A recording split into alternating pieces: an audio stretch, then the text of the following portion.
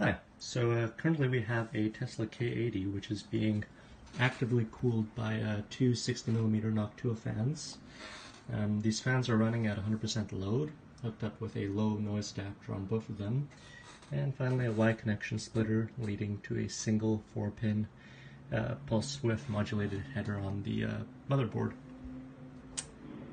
So yeah, we can see it's quite silent even at 100% load. Yeah, basically on par with any other PC component. And yeah, I mean the card isn't currently powered, but theoretically, you know, this could be one way of actively cooling a card that was generally built for relying on passive cooling methods such as that found in the server.